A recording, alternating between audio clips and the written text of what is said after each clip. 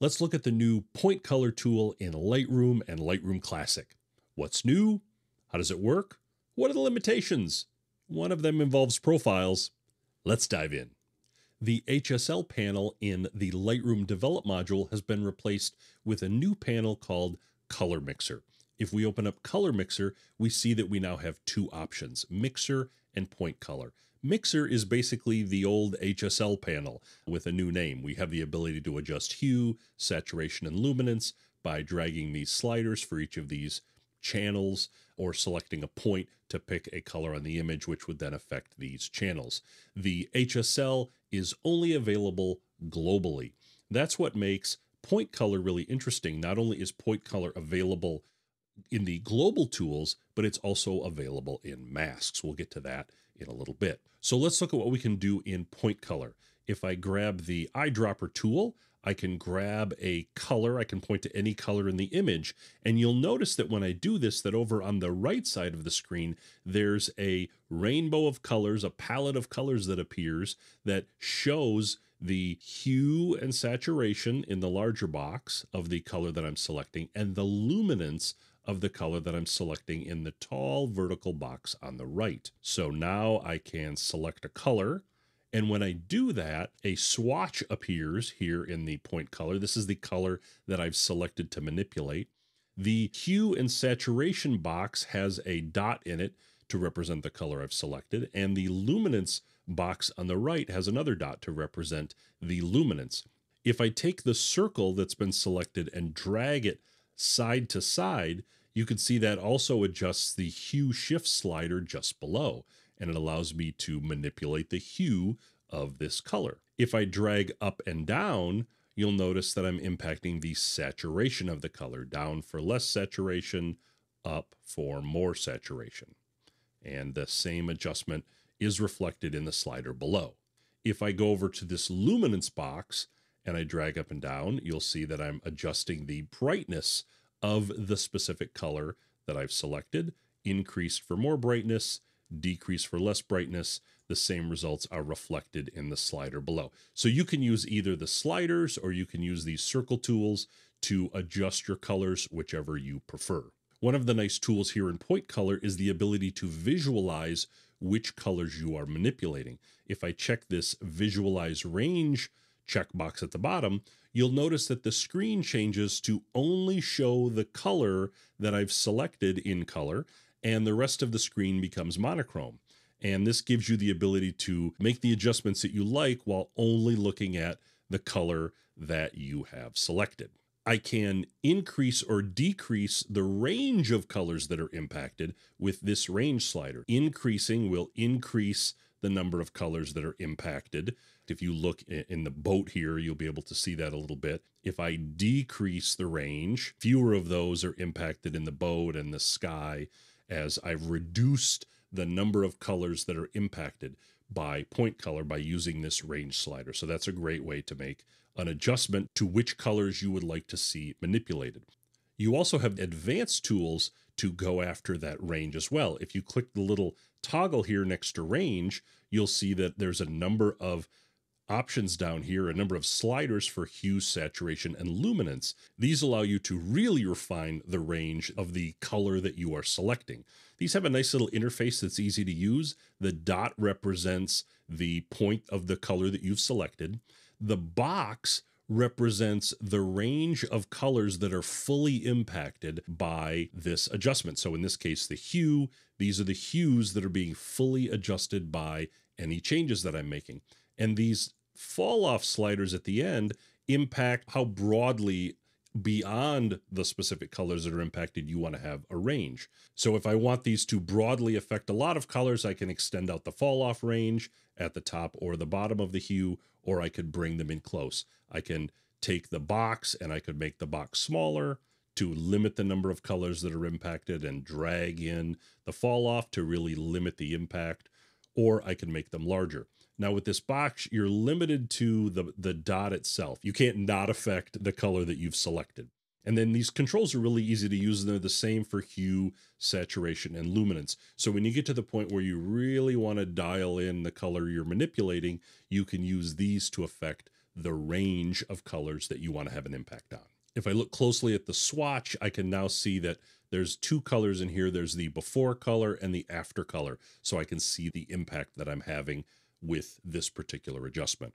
One of the limitations that you have with point color is that you're limited to only 8 swatches here. There's actually a way around that, and one of the ways around that is to use masks, where you can kind of unlock that limitation by adding up to 8 point colors for each individual mask. If I no longer want to use a specific point color, I can right click on it and select delete swatch, or I can actually delete all of the swatches at once. Let's look at how we would use point color in a mask. If I go into my mask settings, I would want to use a mask to not only limit the point color impact to a specific color, but to specific portions of my image. So in this case, let's say I just want to affect the water. I don't want to have any effect on the sky or the boat. I just want to impact the water itself. So I could say create a linear gradient, and I would drag up from the bottom and now right around the skyline here. And so now you can see based on the red color that I'm only going to have an impact on what's happening below. I can scroll down, and within my mask, I now see point color. I can come down into the water and select a color, and then I can make any of the manipulations that I would like to. So let's say I wanted to make the water much more purple, and now I have made that adjustment. That purple color did not affect the sky because I used the mask to limit it. I can see some of this color bleeding into the boat and the dock. Maybe I don't want that. I only want that color on the water. So now I could adjust my mask. So for example, if I did a subtraction, an object, I could then say, you know what, Lightroom, I want you to grab this boat and I want you to think of it as an object, and I don't want to include it in this mask. I want to subtract it from the mask. Once that's completed, I can look at show overlay, and now I can see the red colors no longer affecting the boat. And in fact, the mask that I have is no longer reflecting in the boat. I'm still getting a little bit on the dock. Let's say I wanted to go in and use a brush. I could then use my brush to eliminate that color from the dock. So I have all the controls that you would have in a mask to determine where I want this point color to have an effect, any of the mask options that are available. And as I mentioned earlier, because I'm working in a mask, I now have a brand new set of palettes. Even though there's a limit of 8 colors per point color setting, 8 swatches, it's not really a limit because I could just create an additional mask, or I could work globally to sort of bypass that limit. One of the limitations of the point color tool is that it is based upon the base profile that your image uses and not an enhanced profile. What does that mean? Well, let's take a look at what I'm talking about here. If I go into the profiles, you can see Adobe Color. Adobe Color is a base profile. If I open up the profile browser, I've got my Adobe Raw profiles. Adobe Color is always a base profile, and usually the other Adobe profiles are base profiles as well. But starting in 2018, Adobe created the ability to add on top of those with something called enhanced profiles.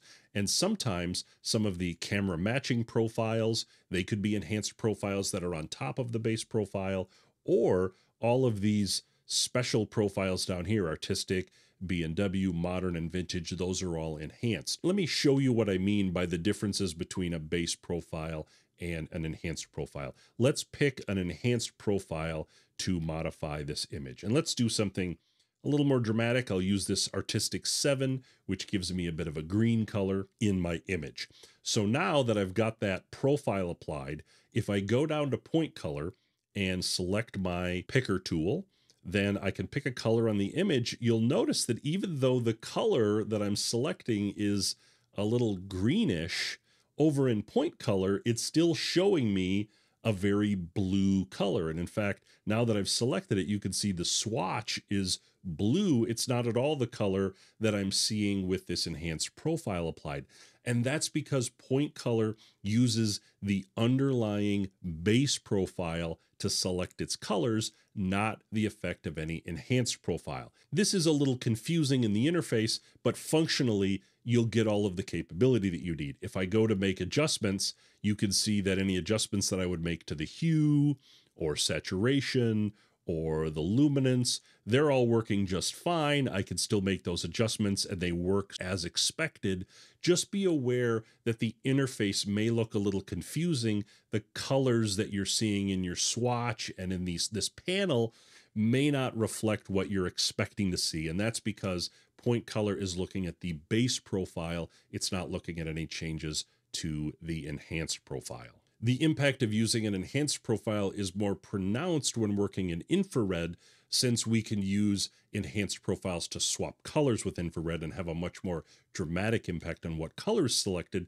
I'm using the profile infrared temp -100 to get a good white balance. I'm white balance on the clouds.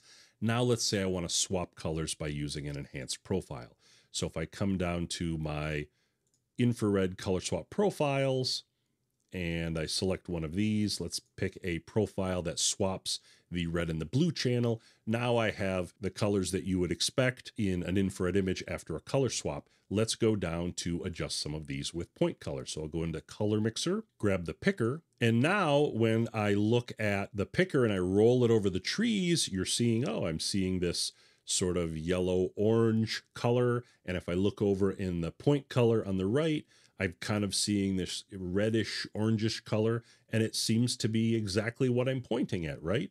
But if I click my mouse button, all of a sudden, the selection that I've made is no longer that color, it's now blue.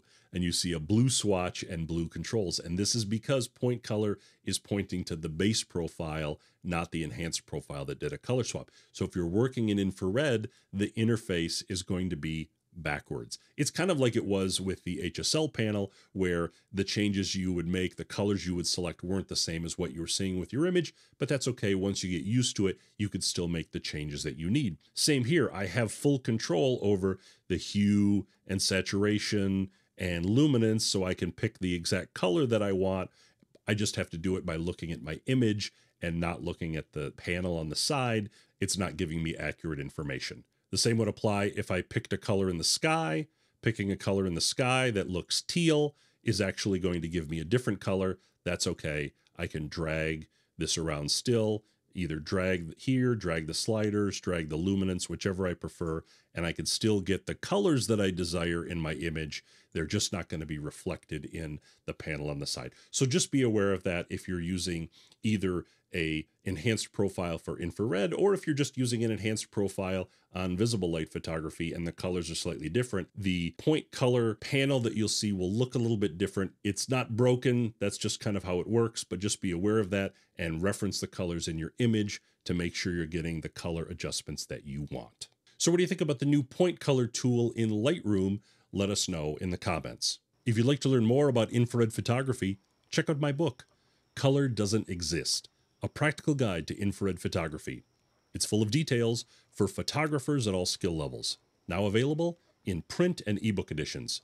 Check it out at infraredbook.com. If you find these videos helpful on your infrared photography journey, like, subscribe, and comment. Hope you enjoyed. Thanks.